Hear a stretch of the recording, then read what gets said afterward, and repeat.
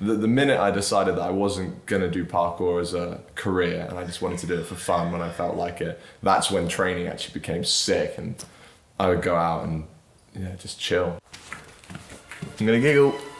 I'm definitely gonna giggle. Can I do that again? No, that's fine. Because I realised, okay, yeah, cool. Alright. And then you just start. It's 10 questions. Alright, here we go. What other hobbies / creative outlets do you have? Ooh.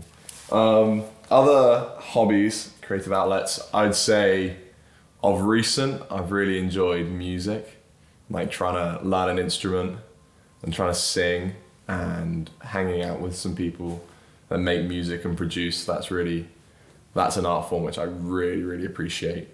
And then for work, I guess it was more of a hobby when doing parkour, because I think filmmaking and doing media stuff sort of comes with the parkour community and that sort of world. So that's definitely another hobby in which I really enjoy. Yeah, so music and film. And then I used to really love going charity shopping and like outfits and like style and like I don't know, it's sort of doing different things to decorate yourself, whether that's piercings or tattoos and just like what you wear and the way you walk and shit. Like that's a fun thing to do, sort of like fashion and creating a style. So how fucking cliche, mate. Fucking film, music and fashion, someone kill me. God. What are your aspirations for your career in parkour? My aspiration for parkour is to not have a career, because I did that, or at least I tried doing that. I used to want to make it a career, and I think that made my experience of doing parkour less fun and less fulfilling, because I was always stressing myself out trying to be better than I was or to like create content, and I found that I was going out and doing parkour, just not really enjoying it as much, because I was pressuring myself, and then I wouldn't really want to go out and do parkour, but I would go and do parkour because like I need to do parkour because I'm trying to make money from this, and also realizing that parkour doesn't really have much of an economy, so it's even harder to make money. Plus it's a niche, plus it's growing sport. So the minute I decided that I wasn't gonna do parkour as a career and I just wanted to do it for fun when I felt like it, that's when training actually became sick, and I would go out and just chill. I don't even train anymore. That's honest, I don't even train anymore really. I can't say I do, but I still really enjoy it, and there'll be a time when parkour becomes more current in my life and I'll be really enjoying it, but there's no pressure, so yeah. Oh, I got the "Are you happy" one.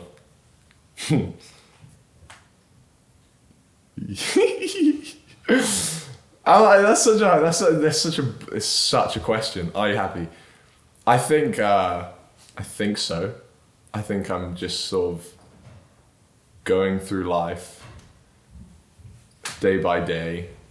Sometimes I feel really good. Sometimes I have, up and down. I think I'm pretty good. I definitely feel like I'm going in the right direction. You know how people say like when you get deja vu, it's like you're on the right path or shit like that. I've been having do you ever have it when dots connect? Like things are happening and dots are like really random, obscure, like things are happening between people and like conversations and something you watched or something you heard. I'm getting a lot of that recently, and I feel like, I'm on some sort of right path and I'm doing what I want to be doing. I definitely wouldn't want to, every time I finish a day, I'm like, well, I wouldn't be doing anything else. Like I'm happy with this, so I'm just cool with what's going on. What do you regret and why? Oh, well, that kind of goes back to the happy question. It's like, I'm content with where I am and what's happened in my life to be where I am, so I don't really regret anything overtly. There's nothing I'd be like, oh, I did that, I've done that.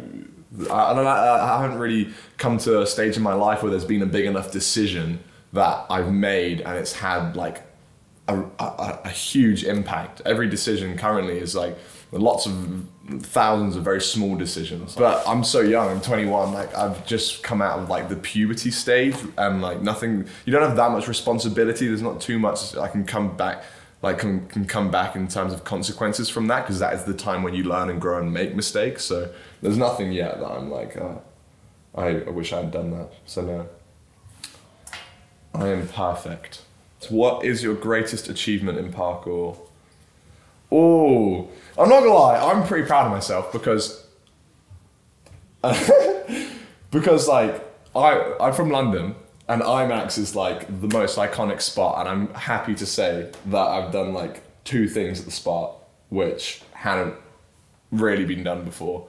So like the swing gainer pre from the lamppost down to the wall. I remember doing that, and that was like a massive achievement. I was like, come on, I just destroyed IMAX. And then also the running 360 pre at IMAX, I was really, really gassed about. What's your worst injury and the story behind it? Parkour broke my heart. Do you consider yourself to be a professional at what you do?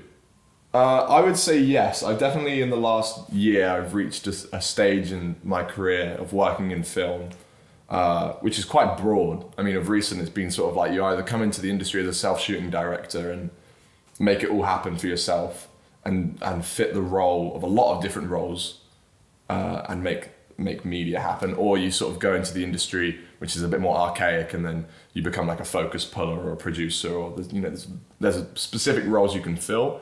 I came into it doing self-shooting director, which is you do it all, you manage every part of it. But I'm definitely reaching a stage now where I'm able to sustain myself from it, and I'm making work that I'm proud of, and I'm working with people that I'm happy with, and it's feeling better. So I'd say I'm still amateur as shit, but I'm definitely growing and becoming more professional. Who is your biggest inspiration outside of parkour? Someone who's inspired me recently is Wes Anderson. Favorite training shoes and why? Come on. Yes. I think my favorite parkour shoe, 100%, is Puma Future. I mean, I loved them so much. They're amazing. Not only did I see like breakdancers wearing them and just looking so steezy in them, and also if you've ever had Puma Futures, they're just so ideal for movement. They're so light and they feel so good. Got the perfect amount of sponge. And then one other shoe which Marks calls my lost property shoes. Some people call my Buzz Lightyear shoes, are these like green, bulky ones with like a massive sole, and I really enjoyed training them. They weren't ideal for movement, but I really liked training in them because they were like bouncy, and I enjoyed how I felt in them. Favorite parkour athlete and why? The movement coming out of Scandinavia at the moment is just amazing. I love G-Fam and Kipper and all those boys. I've got to say, like Simon Pronk, I'm really enjoying his movement at the moment. Yeah. Do you mean Simon from Germany? Is he from Germany? Did I say Scandinavia? But not Scandinavia. Germany's inside of G-Fam. Scandinavia. No, Scandinavia is Sweden and Denmark. No, Germany's not. Yeah, all right. Cut all of that. Simon Pronk is sick at the moment from Germany.